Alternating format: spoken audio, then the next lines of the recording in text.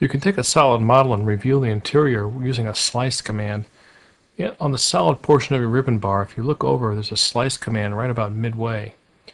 When you select that, what will happen is it will create a new solid, basically taking it and breaking it up along that line, whatever you use or whatever object you use to slice the 3D model with.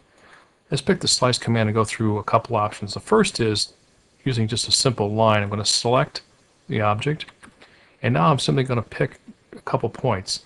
One here, actually 3 points, and come over to the other side over here.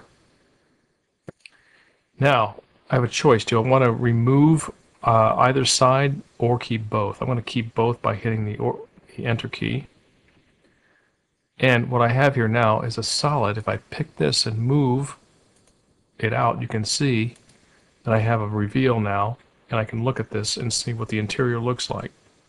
So I've actually sliced that open. Now I'm going to undo that. Undo.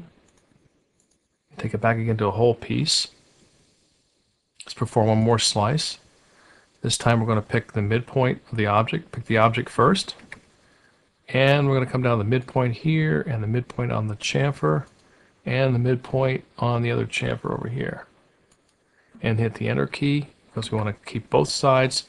And here again, if I select, and then I use my 3D move command, pull that out into space, hit the Escape key, you can now see how I have a cut through the center, down through along one axis. I'm going to undo that one more time, and I'm going to turn on the surface. And what I have here is a surface that was created from spline curves, and you can see right there what it looks like. I want to take that curve, and I'm going to use it as a mechanism to slice through the object with. Slice, pick the object again, enter. I'm going to key in S for surface, and pick this surface right here, and keep both sides. Now I want to turn off that surface.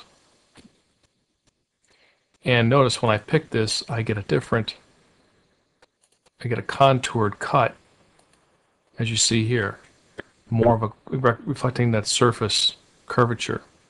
So there's a number of things you can do. A number of ways you can cut open a solid model that way and reveal the interior. It's not exactly sectioning. That's something different. We'll talk about that in a later video.